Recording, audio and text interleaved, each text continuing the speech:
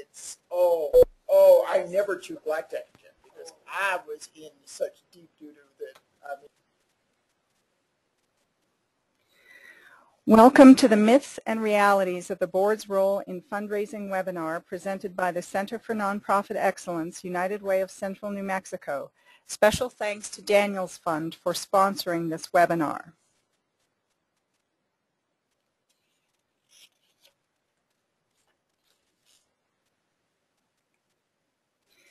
There are two speakers today, Ann Noakes and J.C. Bertrand.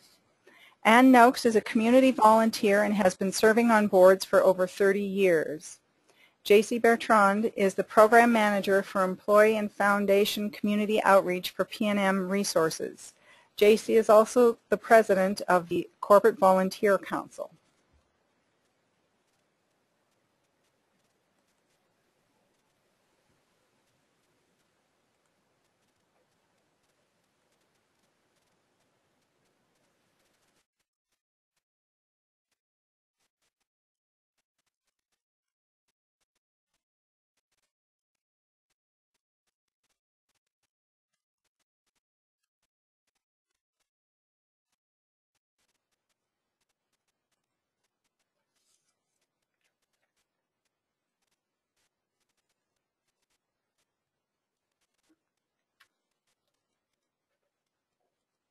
Thanks, Sephora. We're very excited about being here today. This is J.C. Bertrand, and we're going to go ahead and get things started with the webinar and let you know what we're planning to talk about today.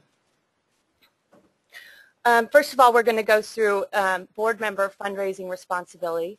We're going to look at the underlying purpose of that responsibility in terms of creating sustainability for an organization. And then we're going to talk a little bit about the board's role as serving as ambassadors of an organization.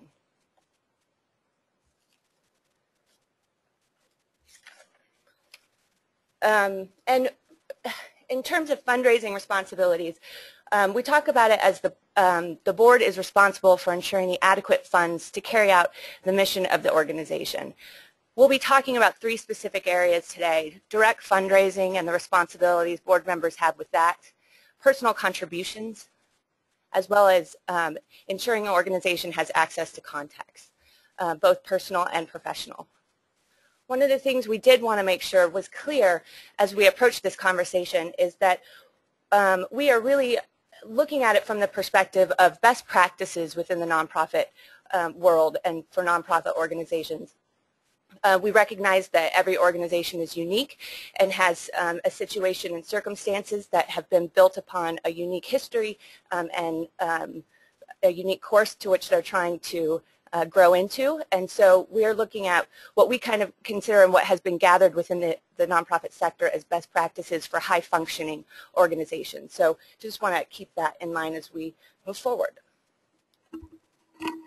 You know, and JC, one of the other things we need to talk about is that some of the fundraising things differ, the approach differs from the size of the community in which you live. I mean, fundraising in a very small town is different than fundraising in a larger community, and rural as opposed to urban. So I think that this is one of those areas where we really need to take into consideration each individual agency and what their concerns are.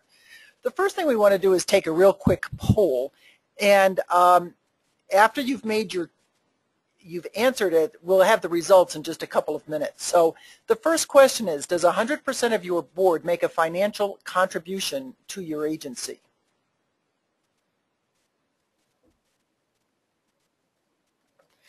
Okay. Let's talk about the fundraising responsibilities of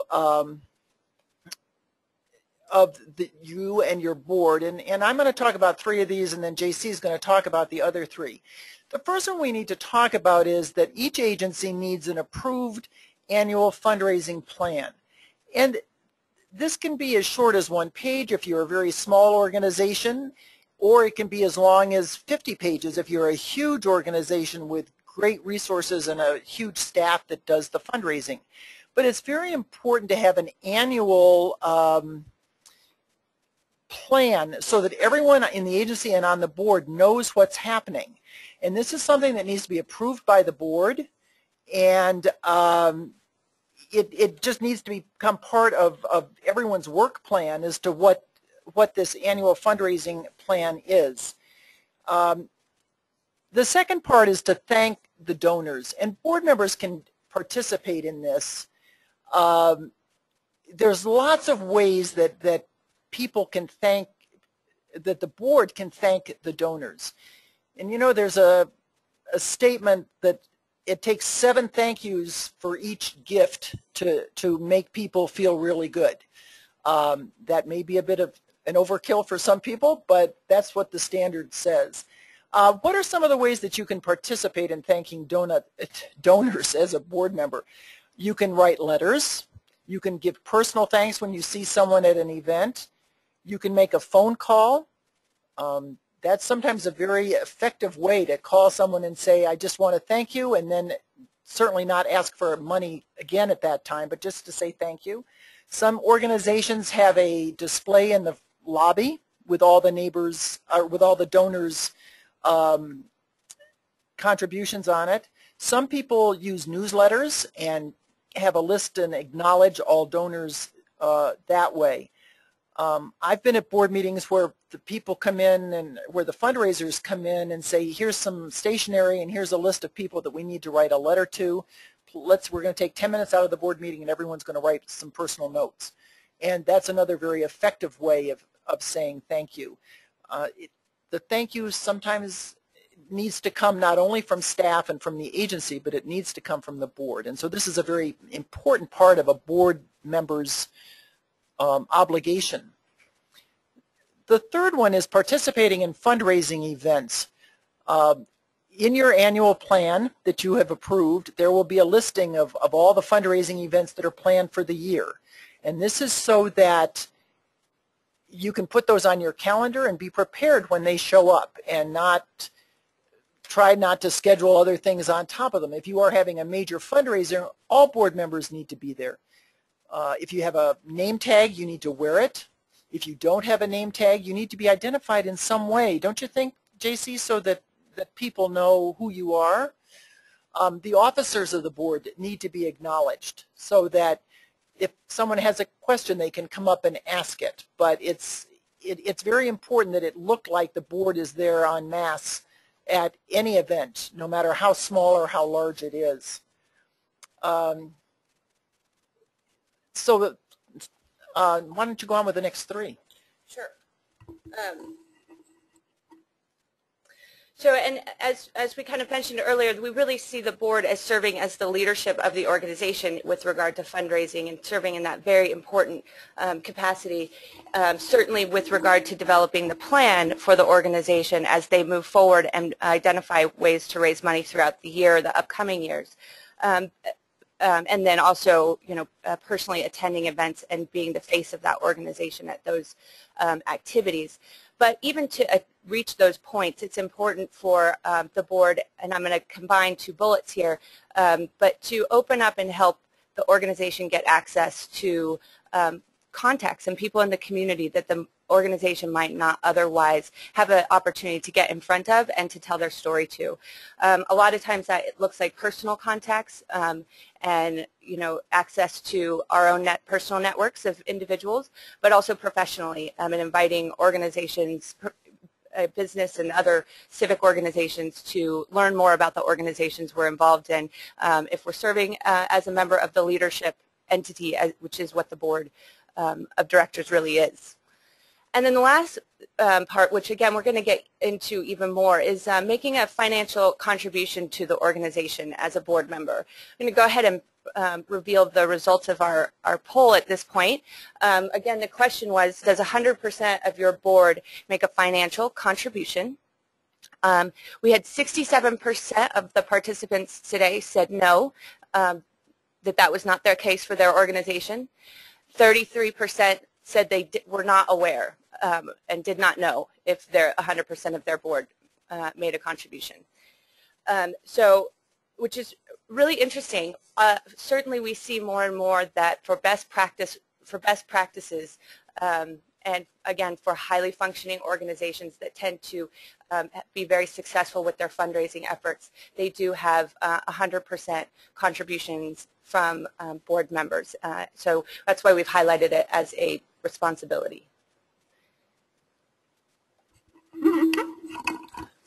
Okay, now we have another poll. Does your board have a required amount for each member to donate? And this is usually found in a board, either in the bylaws or in a board motion. And it probably is done every year or every other year. So I'll give you just a couple of seconds to answer that one.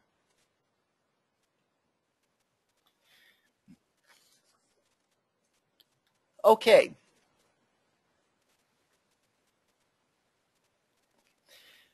All right, so now assuming that you've all answered that one, we'll go on to the next myth. And that is, if a board member gives their time, they don't have to give money. And the reality is, the expectation is that all board members will give time, talent, and treasure.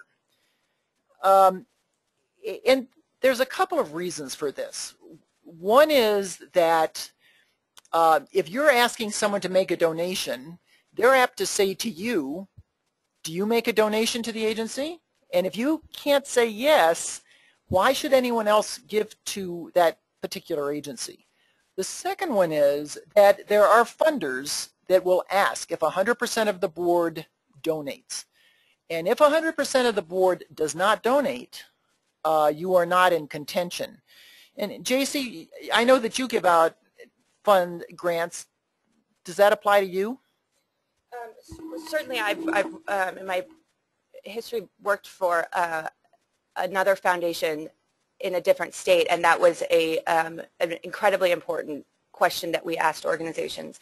It's probably less, it's more important for private funders than it is probably for more corporate or public funders, but it's a question that a lot of times will remove organizations from the competition if that's not a reality. I also just want to mention that, again, going back to the notion of the board being really that leadership of the organization and representing the leadership, that the financial gift of the board and why it's also important is to really drive home that they're putting a financial gift behind what their passion is, that it's not just about the passionate feelings we all might have with regard to a certain issue, but that there's a financial decision and purpose to get behind that organization and support their work as effective and an important investment.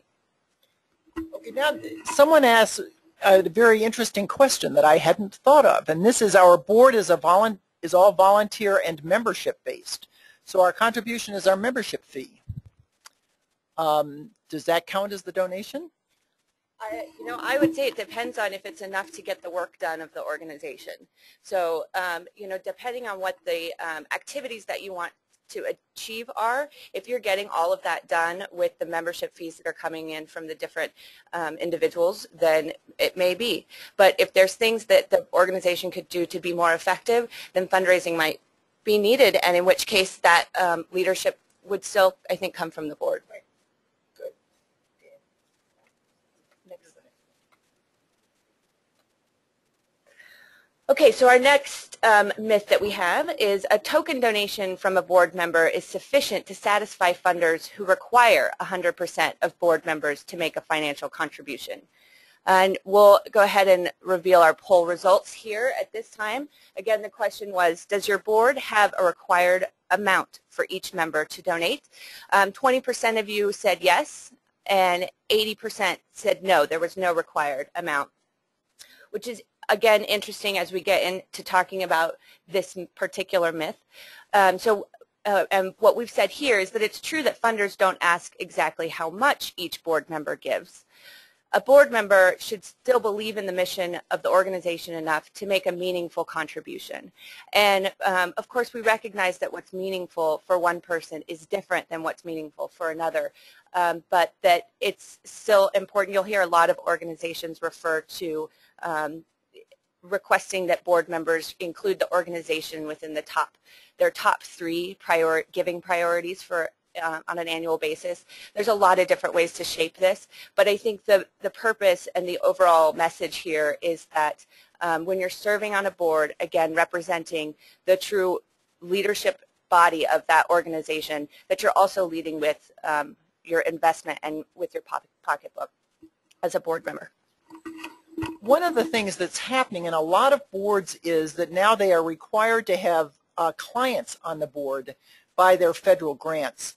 And this always makes for a very interesting dilemma as far as donating. The boards that I'm on, everyone must give, and the clients give, but they give at a very meaningful level for them. And that may not be the same level that's appropriate for, or that's comfortable for the person sitting beside them, but the clients do donate. And really, when you're on a board, no one, well, one person knows how much you give, and that is the person that takes the checks and deposits them and writes the thank you note. The president or chairman usually knows who hasn't given, and then she or he can follow up with who hasn't given. Because another piece that we never know is what are the personal circumstances of the individual. And sometimes people have humongous responsibilities that no one else on the board understands, and that's fine. And it may be, you may this year be able to give a very, very small donation, but again, it all adds up to that 100% piece that's so important. And also, you know, again, recognizing that this is going to be different for each organization and be based on what the circumstances are for your individual situation. There's another myth that probably is very present, and that is that all clients don't have money to give. And again, it depends on what your agency does. If it's one of the arts or music and there's a client on there, they may have some money, they may not. If you are running a DV shelter or a homeless shelter, maybe that client does not, but if they contribute $1, they are fulfilling their responsibility and they're doing a good job at doing that.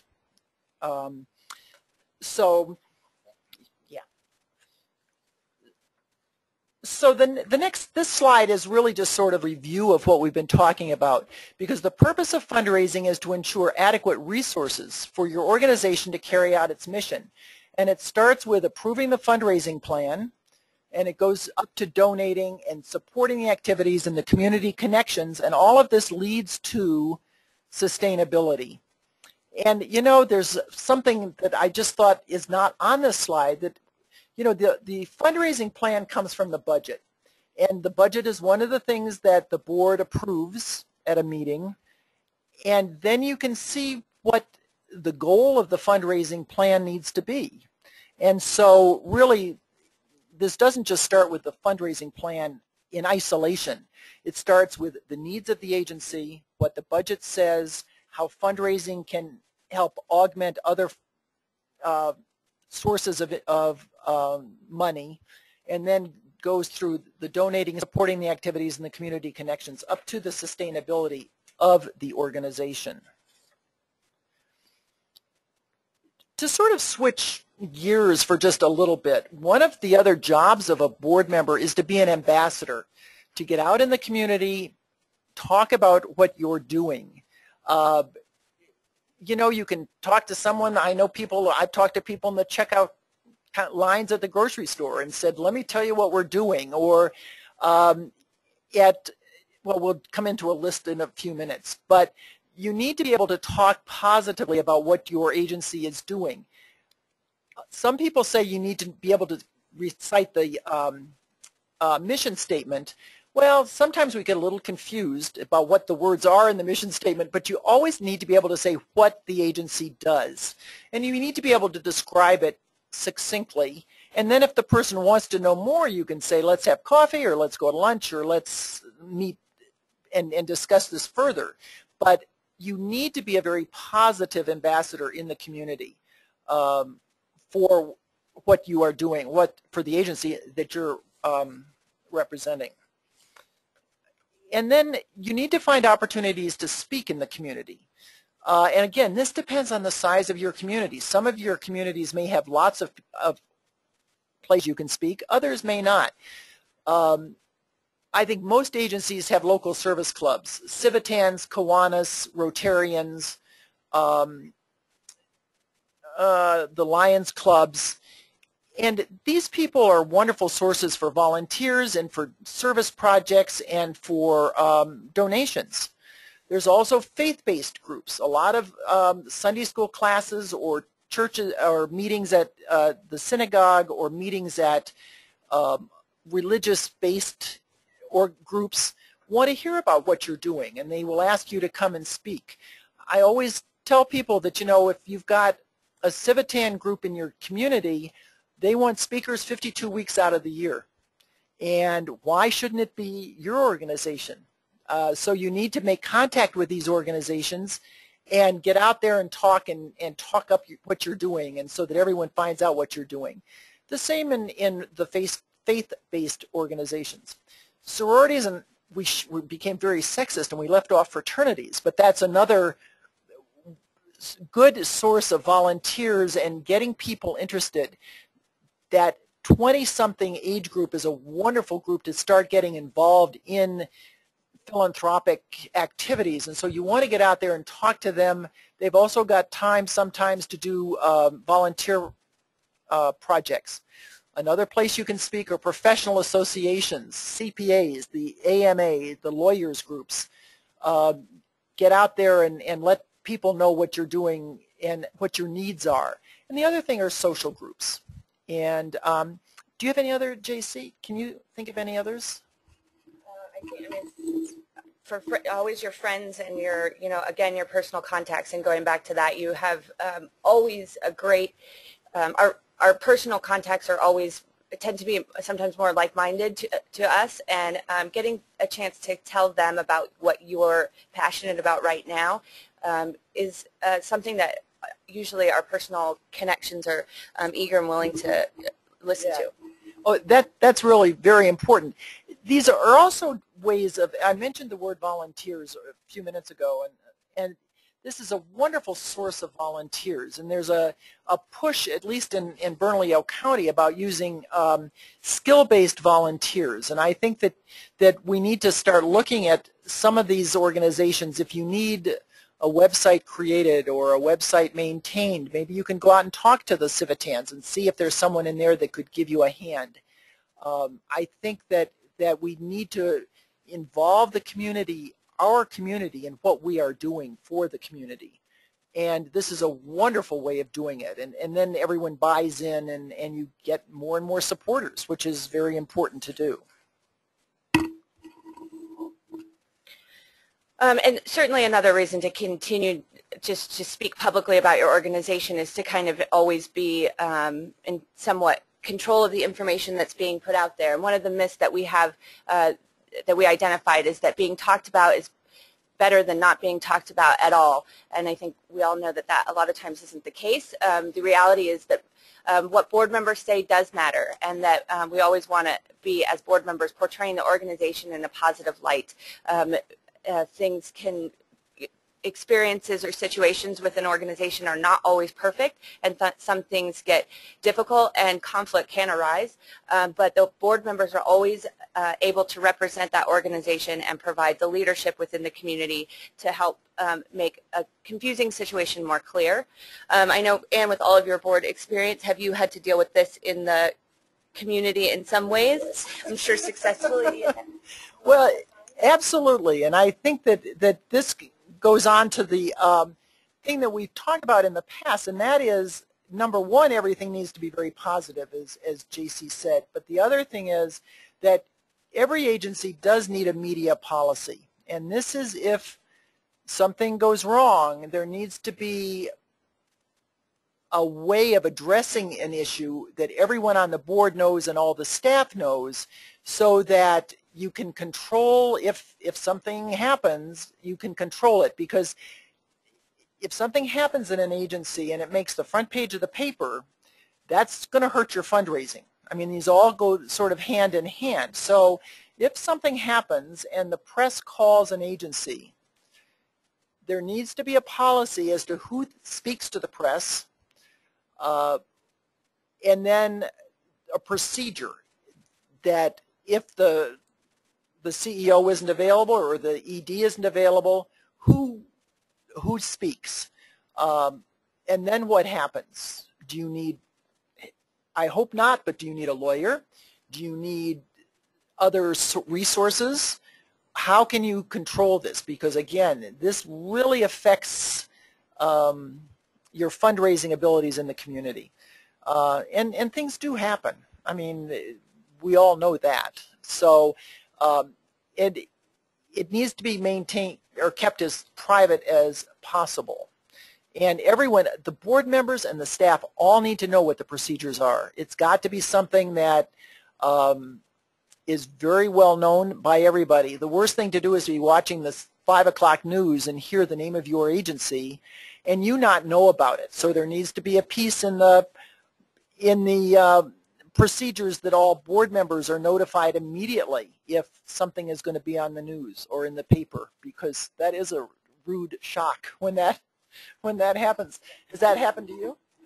No? No, luckily not. But I think I've had the opportunity to be a part of organizations that have taken a lot of care to make sure that people are prepared for that very reason, because it's so important that people are clear on what the guidelines are. Absolutely, absolutely. Okay, so one of our the next myth that we've identified is that I'm serving on this board to do something very specific, to do X. I don't need to bother with all this other stuff. And the reality is that boards need people with a variety of skill sets, a variety of expertise, and a variety of different contexts. The more engaged each board member is, the better the board functions and the better the organization functions. Remember that the Attorney General and the courts see the board as ultimate responsibility for the organization. And it's so important for, hold on, this is so important for the board in that it operates like a group, and that we're putting together a diverse set of point of views that are brought together and discussed to identify one course of action for the organization, and that can't be done without the input and contribution of every specific member that is also giving their perspective and expertise on several levels, and not just from one specific functionality. JC, before you take that slide away, let's just sort of talk about what the responsibility is of a board member, and that is, or of a board, and that is to be in charge or be aware of and be in charge of or responsible for the entire organization. And if you've got a person sitting on the board who just wants one thing, they are still responsible for everything else. I mean, you can't just say, oh, well, I just want to deal with program, and so I'm not going to be bothered with all the other stuff. If there is other stuff that needs to be addressed as a board, you all have to address it together. And this is why this comment is about the Attorney General, because he feels very strongly about everyone in the room having a vote and having an understanding of what the issues are. Absolutely.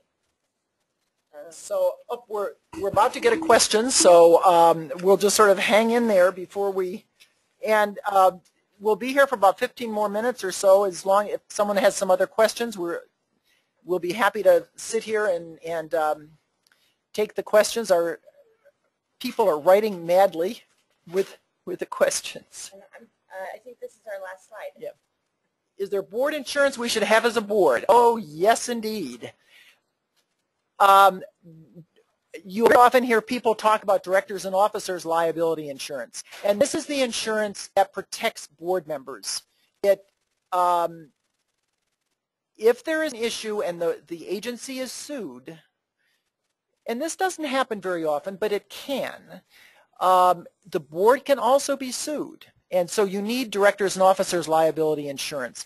And it's up to the board in conjunction with their insurance agent to determine what the limits are on directors and officers liability. And this just means that if you're sued, your insurance will cover you up to the limits of the insurance, and they will cover all board members up to the limits of the insurance. And this sounds pretty scary, but if you've got more questions, we'll be happy to answer them. My recommendation is you call your insurance agent and talk to him about directors and officers liability. Some agencies, depending on what their services are, don't need a lot of liability insurance. Others, if you are dealing with populations that are really at risk, need much higher liability insurance. And it's just one of those things, you just carry it just as protection, which is what insurance is. And it's always very nice to know it's there. But I will be very honest at this point in time, when I go on a board, about the third question I ask is, do you have directors and officers liability? And I want to see what the limits are. Right. Is that true? Yeah, that's certainly, I think, a very common question from board members. The question came in, where can we find D&O liability? Is it an insurance? Is it the same as being bonded? No, it's not. D&O insurance will cover, well, where can you find it? You call your insurance agent, and if he doesn't write that kind of insurance, he can give you the name of someone who does. And again, those of you that are dealing with very high-risk populations need to be very sure that you have D&O insurance. If someone gets irritated and comes back and sues the agency, you're in line. You as board members are apt to be sued, and that has happened. And I've never had to give out a penny because I insist that a board I'm on have D&O insurance. Bonding is different. Bonding is if you're handling money. If you're taking money at an event, or if you're the treasurer of the board and you're dealing with cash and with checks, and you're doing the deposits and that sort of thing, then you need to be bonded. And that just means that if money is gone, or they guarantee, I'm not quite sure what bonding means, but it's a protection against someone absconding with the money. Suffice to say, will not replace D&O insurance for a board or for an organization. Not at all.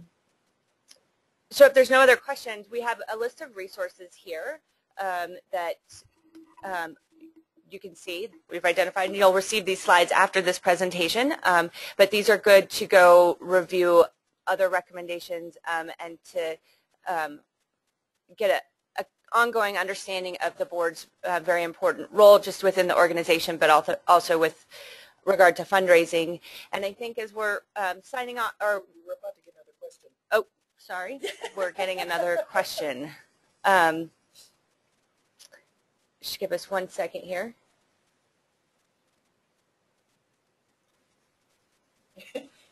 It's a long one, so we're about to get it here. Okie dokie. What strategies do you have for bad economic conditions for fundraising? Oh my goodness. When we know the answer to that, we'll retire. And you know, I think that you have to set reasonable expectations for your community.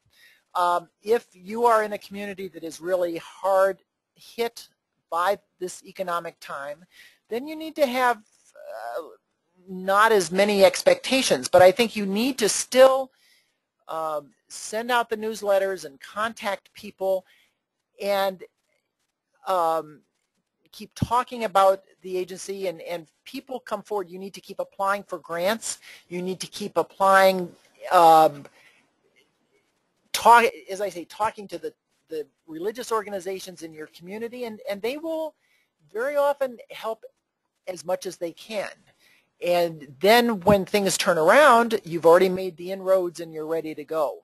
What do you think? I would also, I would just say this is a perfect example of when the board can provide some leadership. And granted, everyone has been hit by economic issues in the last several years, but at the same time, there is a way for the board to make sure that they are providing that ultimate support for the organization both from thought leadership perspective, but also importantly from the financial perspective, so that when things do start to turn around, the people that you are trying to bring back into the organization as donors that are outside of the board can see that that board was a part of carrying that organization through some really difficult times, and that leadership is strong, and that's the exact kind of presence I think you want from that board to support the organization. And ultimately I think we all get involved with nonprofits because of the great missions that they have, but those missions require funds, and we can't achieve the goals and the outcomes that we determine as worthy without fundraising and without making donations. And so it's an important aspect of the work and how the organization is able to achieve what it sets out to do, and just vitally important. Right. Are there more questions? I'm looking over at our two ladies that are scribing the question. Whoops, maybe one more is coming in. No. Okay.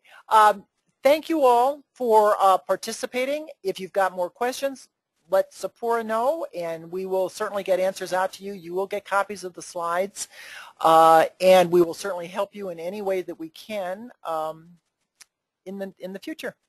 Thank you very much.